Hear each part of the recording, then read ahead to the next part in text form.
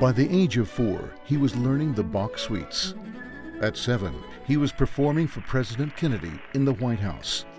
Today, he is considered the world's greatest cello player. Yo-Yo Ma was born in Paris in 1955. In the early 60s, his family moved to New York, and Yo-Yo Ma began his studies at the Juilliard School of Music. At the age of 16, Isaac Stern invited him to play in a concert with him at Carnegie Hall. To be tapped on the shoulder by Isaac Stern, by Leonard Rose, and say, come join us, we're going to play some concerts at Carnegie Hall. Carnegie Hall, playing with you guys? Yo-Yo Ma is continually searching for new ways to communicate with his audience. Music ultimately is one of the great ways that we humans have for coding internal life. He is widely recognized for his commitment to educational classes and encouraging young musicians around the world. In 1998, Yo-Yo Ma established the Silk Road Ensemble with the goal of bringing together musicians from countries that are historically linked via the Silk Road. Yo-Yo Ma is especially known for his interpretations of Bach and Beethoven, but also possesses a far more eclectic repertoire than a typical classical player.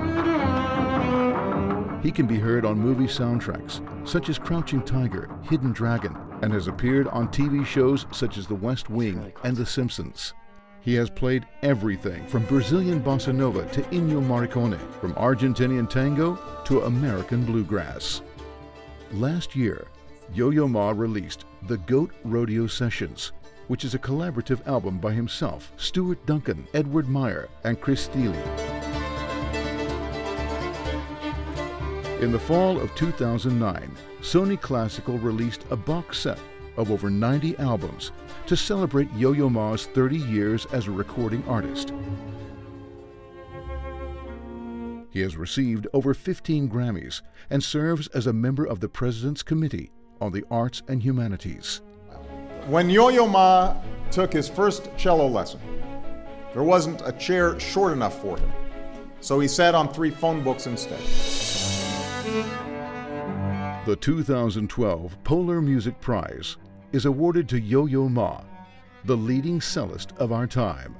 Yo-Yo Ma has dedicated his virtuosity and his heart to journeys of musical exploration and discovery around the world. With a cello and a curiosity in his wake, Yo-Yo Ma is traveling routes like the Silk Road, uniting people from every continent. Yo-Yo Ma is living proof that music is communication, passion, and the ability to share experience.